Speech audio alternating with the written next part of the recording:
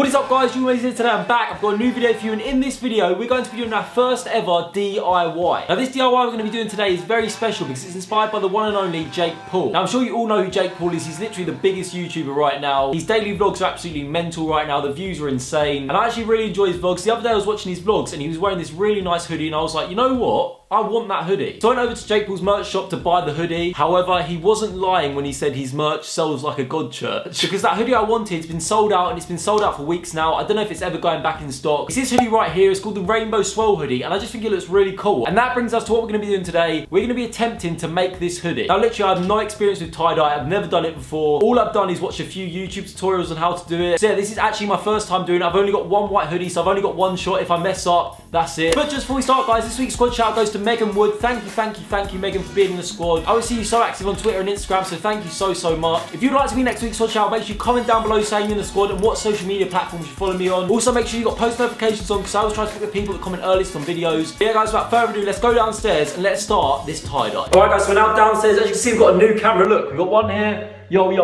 one here. Look, we can switch between. Pretty crazy, I know. So we've got a hoodie here and our fabric dyes as well. Also, we've got our phone because that's got the instructions of actually how to do this, because honestly, I have no idea. Alright guys, so the first thing we need is a fork. As you see, I've got one here, and what we're gonna do with the fork, just stick it in about the middle where you want the swirl to start, and then you just like spin it like a spaghetti. Right, this is going well. This is actually going well. She said, the woman on the video, to keep the folds neat.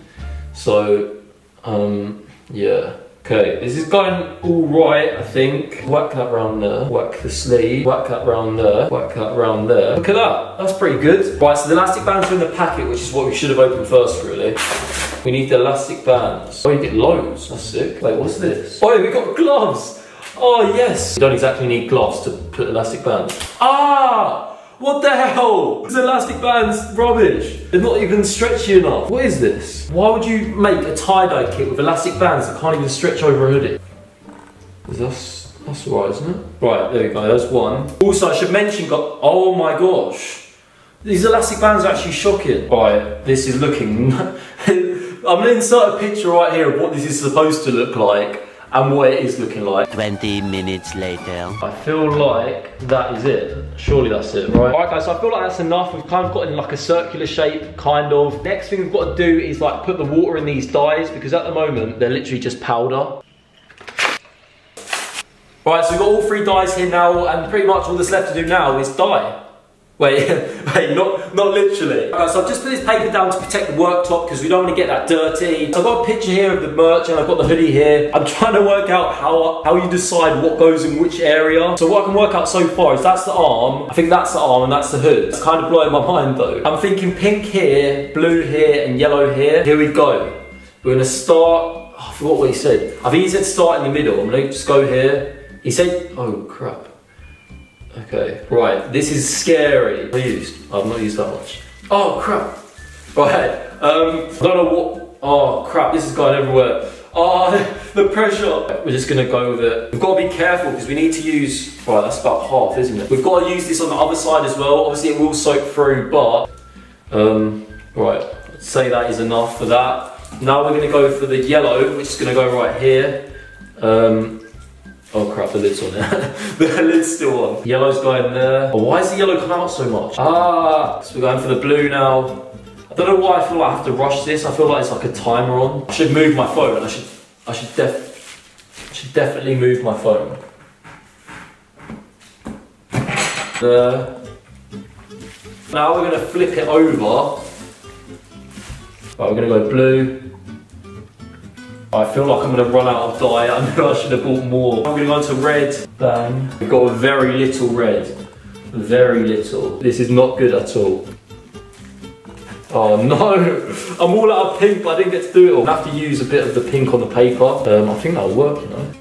That's going to have to do for you, pink. I'm sorry about that. Oh no!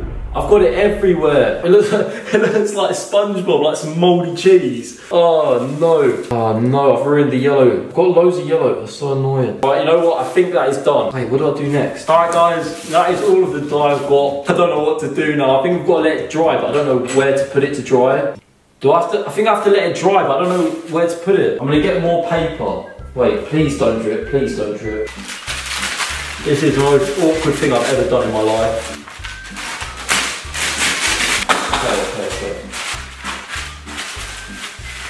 Yes, mission accomplished. All right guys, so now I've got to let this sit for 6 to 8 hours. That's a long time. So I know what you're thinking, George, what are you doing for 8 hours whilst your tie-dye drying? I'm currently spamming every single person back on my new photo. Basically, every time I upload a new photo on Instagram, I go through all the comments and then I like every single comment. And once I've liked your comment, I'll show you once we get to the top. As you can see guys, I'll like your comment and then I'll click on your profile and then I'll spam you, like spam loads of your photos. As you can see, these are all the people I've done so far.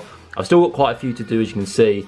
But yeah, I've done quite a few so far. I literally do this on every single photo. So basically, if you want me to do it to you, go onto my Instagram, whatever my recent photo is, just click on it, give it a comment, whatever you want to say, and I'll spam you back. As long as you're not private. If you're private, I can't do it to you because obviously I can't go on your profile. But if you're not private, I'll spam you back and I'll give you loads of likes. So yeah. Alright guys, so it's been about 12 hours. It said 6 to 8 hours, but I waited longer because I slept and I was liking back loads of people's Instagrams. We're about to go down and see what it's looking like now. Right, it looks exactly the same to be honest. So here it is as it looked like before. Still feels kind of damp, I'm not gonna lie. So I'm actually really excited to see this. I think what we've got to do now is take these elastic bands off of it. So yeah, once we've done that, we have to wash it underwater just to get all the dye off of it. Oh no, I've just seen this bit and it's still white. That's not supposed to happen, but to be fair, pink was the colour we ran out of a bit. Alright guys, so here it is. As you can see, I'm actually well happy with this, apart from obviously the pink kind of flopped quite badly. Obviously we didn't have enough of that, which is a bit annoying, but the blue and yellow came out so good. Alright guys, so now what we need to do is we need to get the hoodie and put it in some water just to wash off the excess dye that hasn't taken to the fabric, because at the moment it's literally going all over my hands.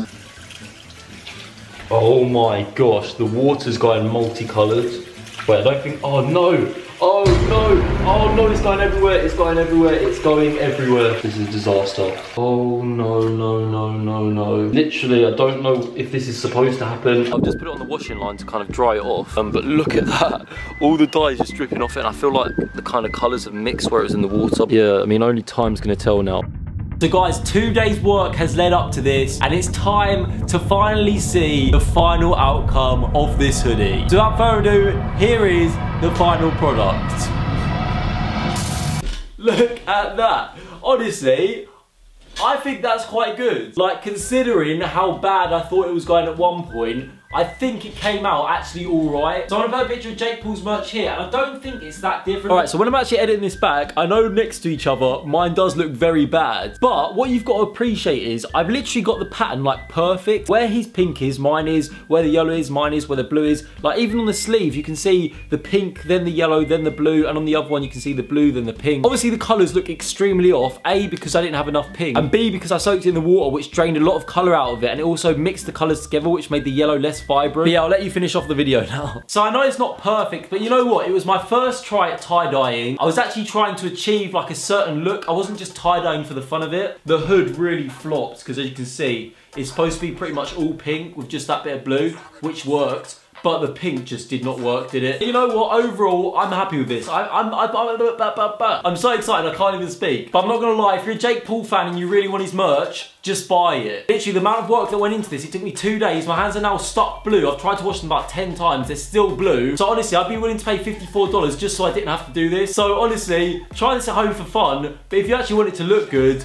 just buy the merch. But yeah guys, that's the end of the video. I hope you did enjoy. If you did, make sure you smash the thumbs up button. This video definitely deserves a thumbs up just for the amount of time I spent doing this. Yeah, I hope you really did enjoy. If you did, make sure you comment down below. Comment down below if you'd like me to do more DIY videos. I don't really want to do any more tie-dyeing because blue hands. If you guys want more, I'll 100% do more. But yeah guys, that's the end of the video. If you did enjoy, make sure you like, comment and subscribe. This is George Mason over and out.